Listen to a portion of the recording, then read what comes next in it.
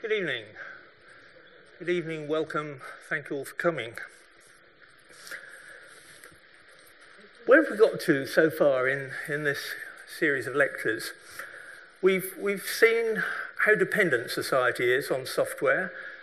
We've seen that there are a huge number of programmers worldwide. We've seen that cyber attacks are getting much more frequent and much more successful. We've seen that even the expert programmers make a lot of mistakes. The top 1% in the Watts-Humphrey experiment that I showed you last time were still producing over 10 errors per 1,000 lines of code, and the average is 10 times worse than that. We've seen that software is big, 10 million lines in a car, for example. And that means a lot of errors, even if they're programmed by the very best programmers. We've seen that a lot of software projects fail. They either get cancelled, or they overrun badly, or they don't deliver everything that they should. So what goes wrong? That's what I want to talk about tonight with some examples. Either the development project fails, or the product isn't good enough. And when the development project fails, it's usually late and over budget and then gets cancelled. Usually, what I've found when I've been doing expert witness work and been digging into failed projects is that the requirements keep changing, that the change management hasn't been good enough, and that the project's basically lost control and then lost the confidence of the customer and being cancelled. When the product isn't fit for purpose, it's this range of problems, but these issues interact. And what happens is that when you get a buggy product, when you run into difficulties, when you're doing some testing, for example, it causes delays, and the delays cause the developers to cut corners, and that creates more trouble on the project, and the project loses control. One of the biggest difficulties in developing software is that it's not enough just to develop software. You've actually got to know that the software is going to be fit for purpose for the customer, and you've got to be able to provide adequate evidence for that. Otherwise, you're asking the customer, and I will typically talk from the perspective of a commercial developer, a software house, simply because that's a lot of my background. But of course, the same applies for in-house development within a company. You've still got customers in the company, effectively. And if you're going to ask them to trust their business to your software, you better have strong evidence that you're not misleading them. Otherwise, you're just not behaving professionally. And one of the things about providing good evidence that software is fit for purpose is that it is actually harder than writing the software in the first place. And this is a theme that I will keep coming back to because I think it is at the heart of our problems. Testing software is never enough on its own to show you that something is fit for purpose, unless the purpose is essentially trivial. If it matters to you that you haven't got security problems or safety problems, if you haven't got bugs that are going to cause the system to become unreliable, testing it won't give you strong evidence. I gave a couple of examples of why that was in a previous lecture. I want to give you another one. And I want to use the example of testing whether a weighing machine gives you the right answer. I was told a few years ago that the National Physical Laboratory used to be the testing agency that certified weighing machines. Maybe it still does in some way. And they ran into a real conceptual problem the first time they met a weighing machine with a microprocessor in it. Because if you've got a balance or a spring balance, you've actually got physical laws that enable you to say, if it's right for weighing 1 kilogram and it's right for weighing 2 kilograms, I can interpolate. I can say that it's going to be right for the weights in between, because I've got physical laws that enable me to say that actually the behaviour is linear between the measurements that I've taken. You can't do that with computer systems because they are not linear systems. They are discrete systems. They have a large number of different discrete internal states. And there aren't any physical laws other than the laws of logic that determine how the program behaves, if you're capable of analysing those. There aren't any physical laws that enable you to say, I've tested it for this value, I've tested it for that value, it must be all right for the values in between. And that's at the heart of the testing problem. You can't just test at extremes and believe that you can believe that it's going to be all right in between, but it won't necessarily be true. So what else makes software difficult? Firstly, it's complex. Software-based systems are inherently complex, and we'll see some examples of why that is later on in this talk. Quite rightly, as systems engineers, we put that complexity into the software rather than the hardware, because the software gives us the power to do that. And so the software carries most of the complexity of the application, almost always. I mean, there will be a few examples where that's not entirely true. But in general, the complexity of the application is in the software. And then people add extra features because they can. And that's a real problem with software, that it appears to be so easy to add features to it, to do extra things, to make it more competitive against competitors, to do the nice-to-have things that people are asking you for, rather than the fundamental, in addition to the fundamental things that you know the software is going to need to do. And then, as we'll see in the April talk, the human aspects of the system make life more difficult. I'll leave that till next time. Software development's creative. You're doing something new. If it wasn't new, you wouldn't need a new system. You'd be able to use one that already existed. It's a very creative activity, and creating something complex is difficult, of course. And then we have these very difficult assurance targets. At one extreme, the control systems in aircraft, the instrumentation systems in aircraft, avionics as we call them, have very, very demanding probability of failure targets. The probability of failure per hour for an avionics system is supposed to be 10 to the minus 9, 1 in a billion hours failure, because, again, when I talk later on in this series about safety critical systems, I'll explain where that number came from and why it's the right number. But it's unachievable. You can't produce evidence that it's true, and that's a real challenge, and as I say, it's one I'll come back to when we're talking just specifically about safety critical systems.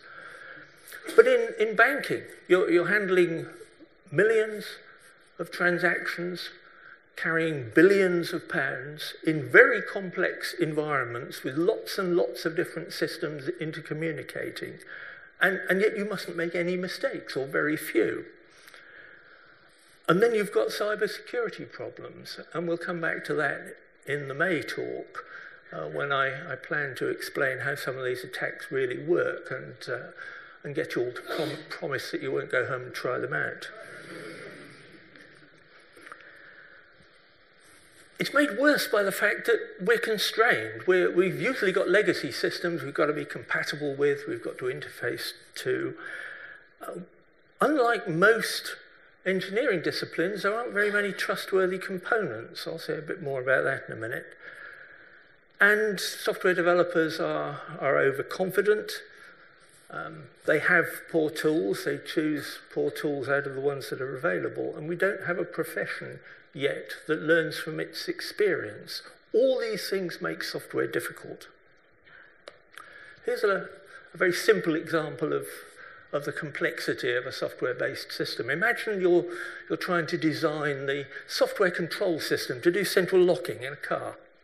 That's an example I've borrowed from the great computer scientist Michael Jackson, and I commend you to follow up the reference to the paper in the transcript and read his paper, because it's excellent. These are the sort of things that you need as in a central locking system. Convenient locking, unlocking. You don't want to override the child-proof settings after you've locked and unlocked. You don't have to go round and reset them. You want all the doors locked while the car's moving so that nobody can open the door by accident and fall out. You probably want to be able to leave the boot locked when you give the ability to drive the car to someone else for valet parking purposes, for example. Automatic unlocking after an accident so that you can get out quickly if you're in an accident. You don't want to find that you're locked in. You want security against theft or against somebody breaking into the car while you're in it and forcing you to drive them somewhere. You want a low risk of things going wrong, of you getting locked in by accident and not being able to get out. People have been and have died. Or being locked out, which is obviously very inconvenient. And these things all interact with the hardware. And they may interact with each other. And these sort of requirements cause you, when you look into them, to ask lots of questions. Should the boot be locked when the car's stationary, but the engine's running? Specification didn't say. Why would we want that? Because if we're stuck in a traffic jam, we don't want somebody coming up behind, opening the boot and stealing what's in it. Should an impact to a stationary car trigger the accident response that unlocks the doors? Well, what if it's a stationary car in a car park? We've seen that there was a spate of smart thieves spotting that with a particular model of car, if you kicked the bumper in the right place hard enough, it triggered the airbags and opened all the doors so that they could break in and steal the contents. What should happen if you try to lock all the doors and the windows are open? That seems to violate the theft issue, but then you might want to leave them open a bit for ventilation purposes. So how would that work? Should you be able to lock yourself in and disable any access from outside? You might want to for security, but if you do, then you've got problems perhaps of, if you fall ill, nobody being able to get in to help you. What happens if the car loses electrical power? You may be able to detect that the battery's running down and that the locks won't work anymore after that. What should the control system do? There are lots and lots of increasingly complex issues that come out of what looks like a simple specification. And requirements interact. This is an air crash. Happened an A320 in Warsaw. The aircraft ran off the end of the runway in landing. It was landing in a crosswind. The runway was wet. It was unable to stop on the runway. It ran off the end, caught fire. People were killed and some people were very badly injured. What happened? The pilot, because of the crosswind, the pilot banked the aircraft. Because the aircraft was banked, it landed on one wheel and only very, very lightly on the other one. The logic of the pilot tried to deploy the braking, the spoilers to kill the lift on the wings, and the reverse thrust to slow the plane down, but it was locked out for 9 seconds. Why? Because it has to be locked out in the air. It causes the plane to crash if you deploy those things in the air. That has actually happened in one crash, or at least it's a suspected cause, although I don't think we know quite how it came about. So you have to detect that you've landed. How do you detect you've landed? Well, the particular logic here was that you had to detect a particular amount of pressure on both main landing gear, or that the wheels had spun up to 72 knots, both of them. And because of the way the aircraft had landed, that didn't happen for 9 seconds. And so for 9 seconds, the plane wasn't being slowed down. And so it ran off the end of the runway and it crashed. Interaction between perfectly sensible requirements in unexpected circumstances, causing behaviour that most certainly you don't want to happen. So we've seen requirements are complex. They also change. In a lot of the investigations I've done into failed projects, right at the heart of the failure is the log of changes that have occurred. And when I've looked at those changes, it's very, very rare that the things that have actually changed in the specification, in the requirements, in the design, in the project, were things that were not known about by somebody at the beginning of the project. They're not real changes. They're failures to capture the requirements at the right time in the project development. And that's a key message again for effective software development. You get a lot of changes, and they kill you, those changes. So you want to minimize the changes that are going to hit you during the project. Okay. This was a particular example. This was essentially a year 2000 problem. It was a major utility company, gas and electricity supply company, not in this country. And they knew that they were coming up to the end of the 1990s. They knew that their current system that did all the billing, all the scheduling of meter calls, carried all the customer information, carried all the details about the metering, and so on, that had got year 2000 problems. It had to be replaced. They knew that it would fail. They looked at the cost of fixing it, of correcting the year 2000 problems, but a group of management consultants recommended to them that that was a silly thing to do, because what they ought to do was to use the money that would go into that project to implement a brand new system and get some additional facilities. So that's what they did. The management consultants drew up a set of requirements. On the basis of those requirements, they went and found a package that looked as though it did the sort of job they needed, and they found a supplier who worked with that package to do the development. They estimated it was going to take 15 months. They had, I think, 2.25 years, something like that, before year 2000 was going to hit them and cause problems. But actually, what happened was it took a year just to really get the detailed requirements right once they started doing the implementation, once they really looked at the detail of what they needed and what the package provided, because that analysis hadn't been done early enough. And they found that there were interfaces to other systems that were much more complex than had been realized. They found that they had statutory requirements for the way that reports were laid out, for example, which of course the package didn't conform to because it was from a different country. They had statutory constraints on how they were able to handle the accounts of people who weren't paying their bills, because of course many of those people would be vulnerable people and had to be handled in a particular way by law. They had special charging tariffs for people on kidney dialysis machines, or people in particular classes in society, all of which were not reflected in the way that the business processes were implemented in the package.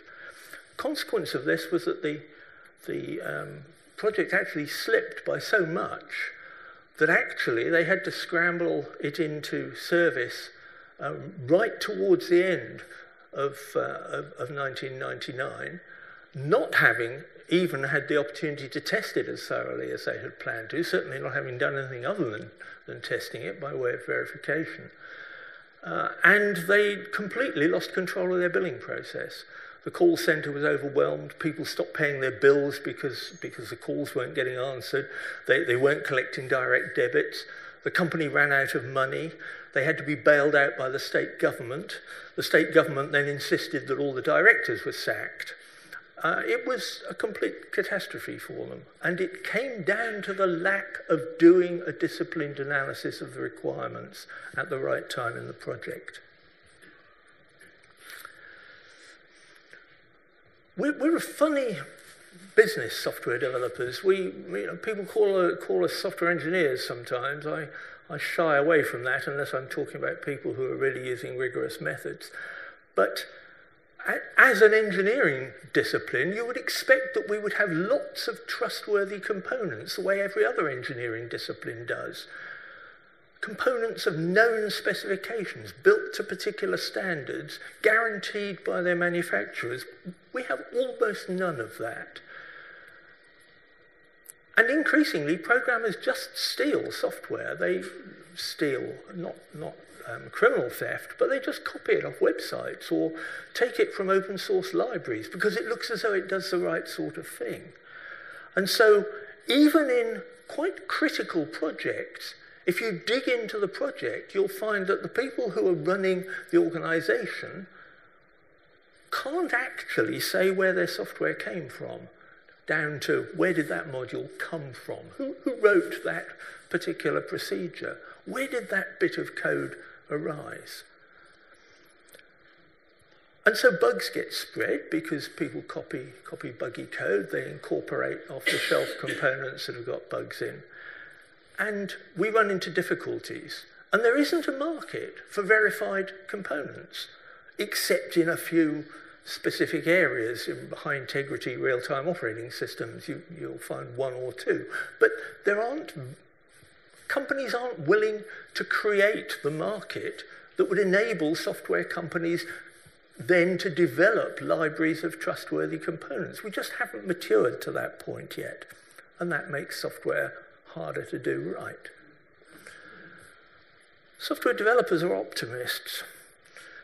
And we don't specialize the way that many other disciplines do. You don't get gynecologists doing brain surgery. The surgeons specialize in particular things because they know that that's how they're going to get really good at what they're doing. Electrical engineers don't do civil engineering work and vice versa. Almost everybody writes software, which is something I get quite cross about, but nevertheless, mostly engineers stick to their own areas. Software developers, on the other hand, just assume that they can do it and it'll be all right. And will take on projects that are completely unknown to them, that are in areas that they've never worked in before. Sometimes they'll even try out something just because they feel they'd like to have it on their CV or because they've read about it in a magazine and it's fashionable. I was auditing a project for the Civil Aviation Authority many years ago now, and the architecture was a 3-level client-server architecture, which seemed completely unnecessary. And they were running into difficulties and running late. And I asked the project leader, why are you doing that? And he said, well, we'd never done one before and we wanted it on our CVs. We're optimists, software developers. It seems to just go with the territory. We like to say yes and hope things will turn out well. We even believe that things will turn out well. They never do. And most organizations don't have the tools or don't choose to use the tools that you would expect an engineering organization to use. At the heart of any major engineering design is a project office that keeps version control over all the key documents, for example. It's distressingly rare, if you dig into a software project, to find that the key documents are even version numbered and dated and authorized, have signatures on showing who's signed them off and why they were approved and released. And so it can be really quite hard to find which is the latest design, which is the plan you're working to. Who drew up this test specification and who said that it was the right set of tests? Those sorts of disciplines are remarkably uncommon around the software industry even now.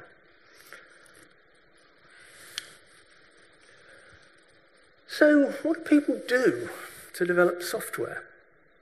Well, you've probably seen the classic waterfall software development life cycle that goes from requirements through design to implementation to testing to deployment to maintenance. And sometimes people describe, they fold it in the middle around the coding in order to show that the requirements and design come down one side and then the testing goes up the other side. And notice that it's always testing. Nobody talks about anything other than testing. There is this inherent assumption that the only way you can find out whether what you've done is good enough is to test it. And that's a disaster, because what the arrows show is where the errors get detected. And the errors that you make early get detected very late, but they will then have to be changed very, very early in the process, and you'll have to work back all the way through again if you're going to do it properly. So what happens is that when you find errors late, people compromise. They try to introduce a fix that they think will be good enough, and they make the whole structure much more complex. They destroy any conceptual integrity that the design or the architecture had, or they find that they just can't do it. What you need to do is to progress in a way that picks up any errors you make very quickly, that shows that you're always staying consistent with the things that you said you needed to do. And that's the correct by construction approach to developing software. And again, I'll talk about that in a later lecture to explain how it works and why it's actually cost effective. These days, there's a lot of talk about agile methods, and there's a lot of strengths in what agile methods do. But at the heart of agile methods is the notion that we're going to welcome change, and we're going to focus on working software. What we care about is working software ahead of documentation or any of these other issues. How are we going to know if it's working? We're going to test it all the time.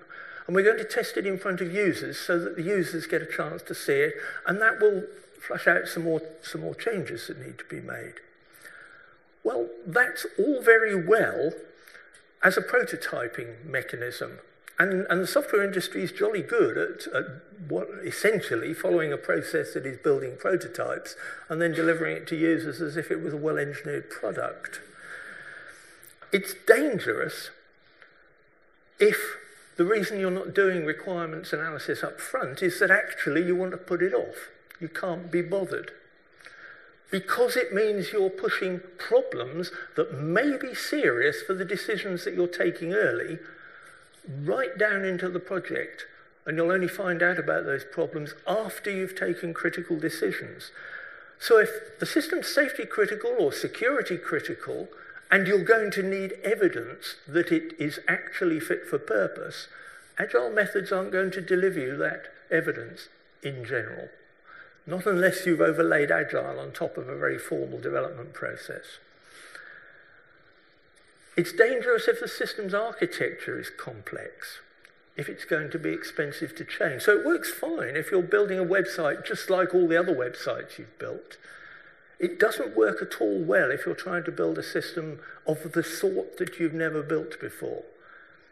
And in fact, Kent Beck, who developed extreme programming, told me at a meeting we were at that the first time that he tried to use extreme programming on a system that he was running a team, building a system that for an insurance company that had a structure that he'd never seen before, they got into terrible problems and the project had to be cancelled.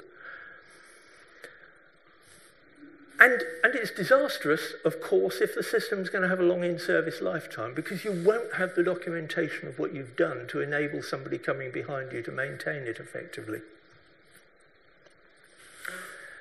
How do other engineers get the right technical solution to a complex business problem? They use an architect. Nobody put up a building using agile methods. So what would a system architect do in a software project? Well, they do what an architect does. They work with the client using their expertise to help the client to understand the possibilities for the system and how to get the requirements right. And they would then design an overall system architecture that met those requirements. And they'd do some high-level design, and they'd then move around to the client side of the table and help them to select the team that's going to do the development and to monitor and manage that development through to completion, just as an architect for a building does. This works in a software business. Almost nobody does it. So what are we doing when we're planning a software development? We need to find out, what are we trying to do? The requirements specification, including the risks and uncertainties, because we're going to need to plan things into the project to handle them. How are we going to do it? This is technical planning. What tools and methods are we going to use? What kind of architectures? What components are we going to pull in? And how will we know it's good enough? And that's the quality plan. The quality plan's a list of all the deliverables you're going to produce, all the things you're going to deliver externally, but also all the intermediate deliverables within the project. And how you're going to assess the quality. What will a good one look like, and how will I know that it's good enough before I move on and sign it off and use it later in the project? So that's your quality plan. All the quality controls that you need on the project. And having done those things, you can produce a resource plan. You know, a standard hierarchic work breakdown structure, an activity network that shows all the interactions between the different activities. You can put estimates against it, you can put resources against it, and so on. And for a big project or even a medium-sized project, you know, you'll need tool support for that, of course, Microsoft Project or some equivalent tool. And you'll need to iterate a lot, because when it comes out how long this is going to take and how much it will cost, the answer won't be acceptable. So you're going to have to go back and compromise and tune and make different decisions until you come up with something that's consistent and looks achievable. Every project's got risks. Things you don't know, things that you do know that might bite you. You know, will the approach that we've taken actually have the kind of performance that we're going to need in a hard real-time environment, for example? Sometimes you're building software for some hardware that hasn't been delivered, and you'll need to plan an activity to actually simulate the hardware so that you can make progress with the software. The mitigation activities against a risk register of risks need to be real activities that take real resources, activities that get planned into the resource plan and that deliver genuine mitigations where you can justify that you really are reducing the uncertainty and that it's a cost-effective way to spend your project resources. Almost every risk register I see isn't worth the paper it's written on, because the risks are superficial, typically they're generic. You know, people may leave the project. What are we going to do about that? Well, we'll hire more people. You know, the utterly trivial level of risk management that really doesn't get to the heart of what could go wrong and what you need to do about it. With a proper risk map, a proper risk register, your estimates are three-valued. How long is this going to take if everything that could go wrong and goes wrong and nothing that could go right goes right? How long is it going to take if nothing goes wrong and all the opportunities for doing better work out? So now you've got an upper and a lower bound on your cost and time scales. And then what's our best estimate, which of course will lie between those two? If you re-estimate that triple, those three values, every time you do a re-estimate, frequently, you should see the spread narrowing. If you do, it shows that the project is reasonably under control because the amount of uncertainty in the project is reducing. If, on the other hand, your best estimate is coming down but the uncertainty is growing, you know your project's out of control. So, this is how things go wrong. Ambiguous, incomplete, contradictory requirements, underestimated timescales and costs, inadequate management of changes, and incompetence, management incompetence or technical incompetence. There's quite a lot of that about, particularly management incompetence. And then, of course, overlaid on that, as we've already seen, is complexity, which just makes everything else worse. So minimizing complexity is actually a very, very important discipline and a very, very hard one to deliver on a project, because everybody wants you to do a bit more and some extra things. And in many organizations, the lack of board-level IT knowledge is a real issue in order to manage the business risks that come out of doing major IT projects. As a small-time investor in the stock market, if I read an annual report that says that the company I'm invested in is going to implement a new core IT system, I sell the shares. I am almost always right. If only I could find an equally good sign as to when to buy them. There was a Dear Chair exercise where the Bank of England and the regulators wrote round to the chairman of the major banks asking some searching questions about their governance. And in the latest round of that, the Dear Chair 2, as you'll see if you go looking on the web, you'll find that almost none of the major deposit takers have got anybody on the board who knows anything about information technology. What this means is that if they were presented with a business risk register which genuinely contained the detailed IT risks that they run, and banks run a lot of IT risks, as you can see from the number of IT banking failures that have been reported in the press just over the last 3 or 4 months. If they were presented with that detailed risk register, they wouldn't understand it, let alone be able to manage the processes of what they should do about it. They wouldn't have the technical knowledge to understand the scale of the risks they were facing. That's clearly unacceptable and needs to be addressed by all organisations. You need people who understand your IT, just as you need people who understand your finances.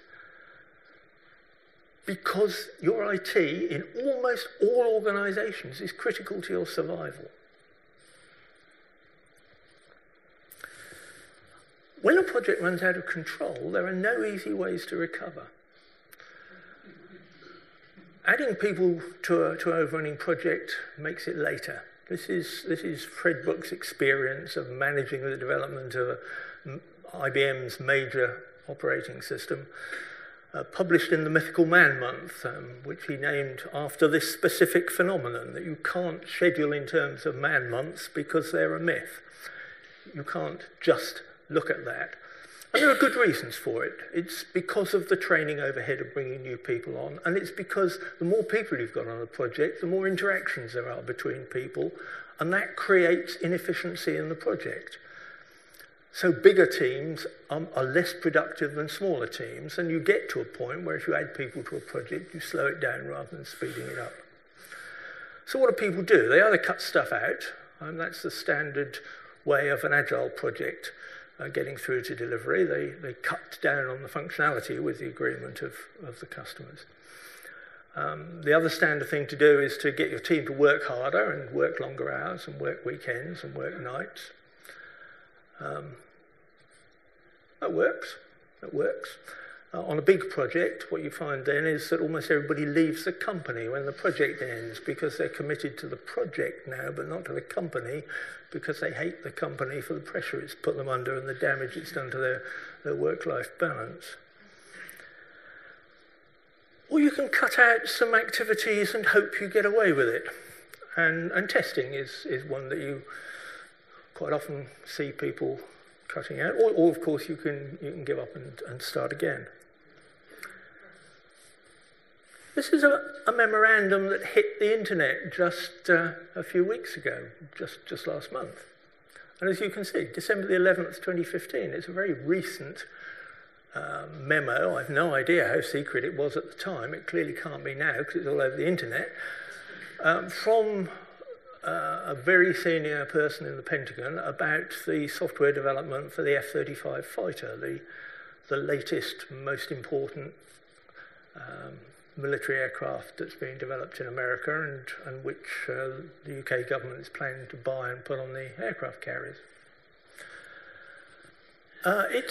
You'll see more of it in the transcript, although I haven't copied the entire memo in there.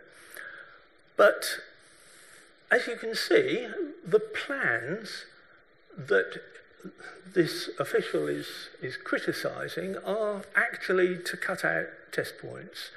And actually, many of the problems that they've got, it turns out, are because they've done exactly that in the previous iteration of the software and have built the new block of software on top of software that had a whole lot of defects in it, which they never found time to fix. So they've got buggy software rolling forward in the project, and he's expressing serious concerns that there are going to be major vulnerabilities. But it is an example of the first reaction of people on a major project when things start to run out of control and they start to miss deadlines is, firstly, you slip stuff to later. You try to pretend you're meeting these milestones by pushing stuff into later milestones. And secondly, you cut out some of the testing because it looks as though it's something you can get away with doing. And on paper, of course, it is. It's only later in the project that you discover that actually that was a disaster. So with all these problems, with software being this hard, how is it that we read about kids, teenagers, writing apps and making themselves millionaires? And at the heart of it is that what they're doing isn't engineering, it's innovation. What they're making money out of is having a really good idea and then being able to turn it into something which, at least superficially, is good enough to attract an awful lot of people to start using it.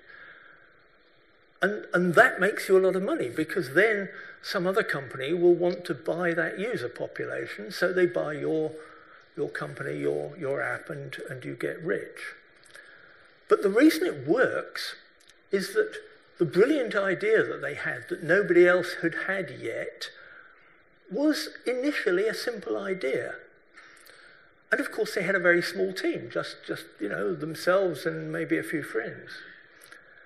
They didn't have any hard targets to meet because they weren't worried about safety or security or even particularly reliability. They were just going to focus on testing it until it felt good enough for them to start rolling out and getting people using it. They didn't need to be careful because they don't carry any liability, and that's one of the structural faults that we have in software development that actually is an inhibitor on our industry maturing into an engineering discipline, is that we don't carry any liability. We write end-user license agreements that say you use this at your peril, and if anything goes wrong, it's all down to you. If you break the shrink wrap on the CD, then you've accepted these license terms. And tick the box and carry on using the website or whatever it is. And nobody reads the license conditions because they're not written to be read. Some years ago, somebody wrote into some license conditions for a major piece of software that by using this software and ticking this box, you give me the right to your eternal soul. And people just ticked the box and carried on using it.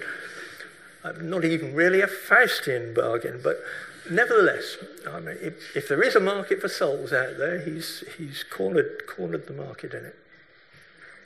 And the other thing, of course, it's the paradox of the wonders of Roman engineering. How did the Romans build all these bridges that have lasted for 2,000 years? It's because all the ones that have fallen down aren't there, and they're not the ones that you're marvelling at. And in the same way, you never hear about the thousands of people who set out to write software to make themselves rich, and the software is just never successful. There are a huge number of apps out there that are not making their writers rich. It's the people who get the headlines, of course, are the ones who are spectacularly successful.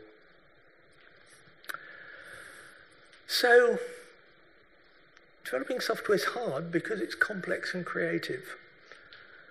It's hard because the important properties are emergent.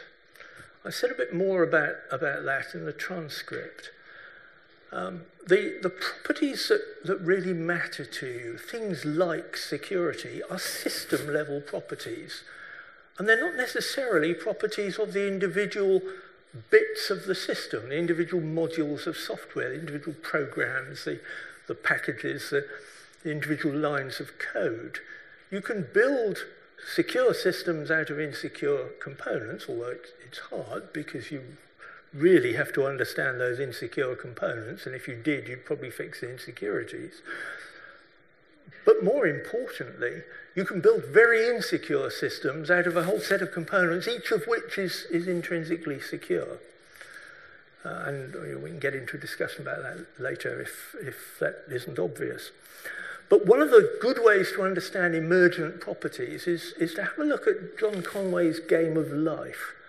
John Conway is a mathematician who came up with this beautifully simple cellular automaton that has some, defined by 3 or 4 very simple rules, and it has some extraordinary properties.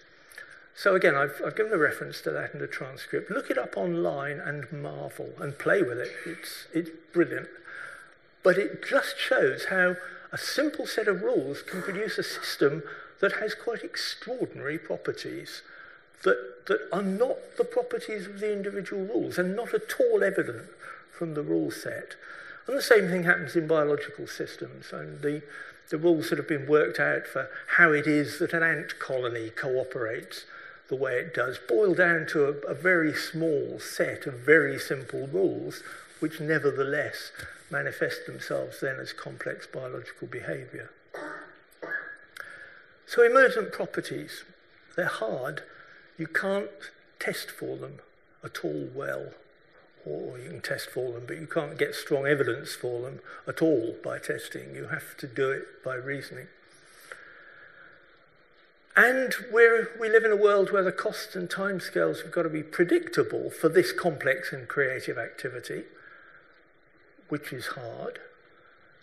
And in a world where if we're doing a professional job, a good enough job, we've got to produce evidence that what we've done is good enough, which means we better know what we mean by good enough, and we better have taken account of the need to produce that evidence right up at the beginning of the project, because you'll never be able to add it in late in the project. If you haven't set about developing in a way that generates the evidence as part of what you're doing, you won't have the evidence. And then we've got an industry that has done wonderful things in the 60-odd years that it's been around, but which is being asked to do hugely important things now and much more important things in the future based on a set of people and a set of processes and a set of a sort of professional infrastructure that is far too weak to carry that load. If you look at any other engineering discipline, you'll find that the standards, the principles, can be traced back to major accidents that have occurred. Nobody will ever build a bridge like the Tacoma Narrows Bridge again. Nobody will ever build a footbridge like the wobbly Millennium Bridge, because the models have been changed now. And so a competent engineer will just use the models that have been updated and will see that it won't have the properties that they want if they build it that way, so they won't do it. We've made a lot of mistakes in the software industry. Lots of systems have gone wrong. People have been killed. Billions of pounds have been lost as a result of software failures. And yet you can't point to a single mistake that has been made and show evidence that that is something that nobody will ever do again, or even that no competent person, properly trained, will ever do again, because we don't have the mechanisms to do that yet. And one of the key things about this lecture series is I want us all to feel anxious about that, and wherever we can, to do something about it. or to put pressure on other people to do something about it. We need to mature this industry into a proper, rigorous engineering profession, because otherwise we're building a lot of important things on very, very shaky foundations, and that doesn't, typically it doesn't turn out well when you do that. So, thank you for listening. Please join in the discussions online. I will look forward to discussing some questions if you have any. And I'll just leave you with a couple of quotes from the great computer scientist Tony Hoare, Sir Tony Hoare, who really does emphasize this point that complexity is what kills you. So, thank you very much.